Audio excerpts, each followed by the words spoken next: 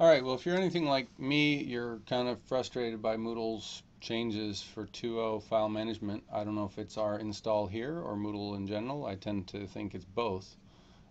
It's really been frustrating, and classes are starting soon, and you want to get things going. So I migrated my course and found that all of the PowerPoints that I was linked to from within Moodle were no longer working. The links were there. I'd click on them and say file not found. I'd go dig around in files and eventually find them and couldn't open them anyway. So I want to show you kind of a quick workaround. This is only really applicable to people at CPCC, but it's really quick. So first of all, you go get your original PowerPoints. In my case, I pulled them off a CD from the publisher. So I can go and just show you what that looks like. So they're here. I have 20 chapters. And then I go into my U drive, which, as you all know, is the shared drive for faculty. Not the shared drive, it's your private drive for faculty. So you can see I've got that here. And what you do, if you haven't already, is you go into that folder of your U drive, and you make a folder called www. So in this case, I've got it. It's called www. You see it there.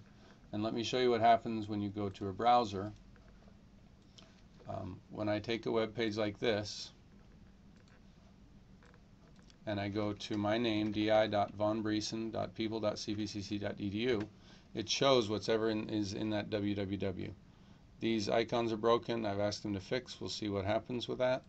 But all those other things are there. So notice I have a folder for Web 115. I also have one for Web 110. So I can go and show you how that changes.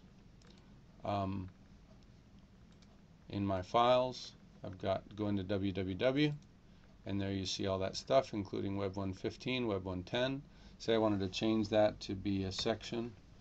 It could be, I could rename it Web 115 XX, right? And now when I go back to the browser, I refresh it, and you see it says Web 115 XX. When you click on there, you see that it's empty. So what I'm going to do is go back to my folders. I'm going to take all my PowerPoints, just select them all, Control C, jump back to the folder, Web 115. I'll make a folder here called Slides, and in Slides, I'm going to paste all those slides. And now when I go back to the browser,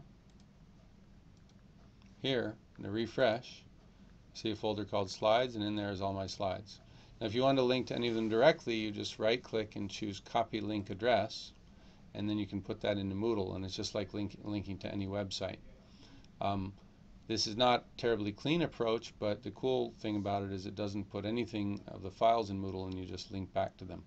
So I hope this is helpful to some of you. Let me know if you have any problems. D.I. Von Briesen, 704-293-3399.